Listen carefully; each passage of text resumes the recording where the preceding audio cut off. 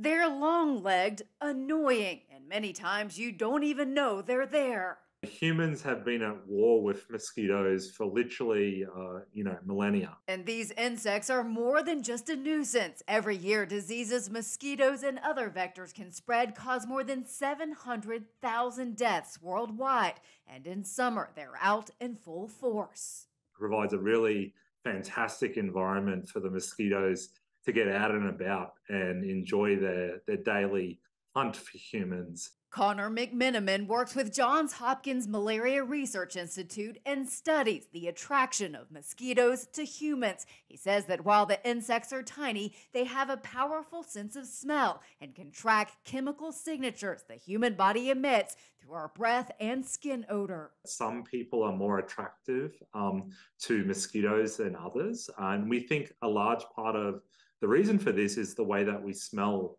to different mosquito species. McMiniman says the best way to protect against mosquitoes is to be prepared. In your home, use window screens, air conditioning, and fans to make the environment less inviting.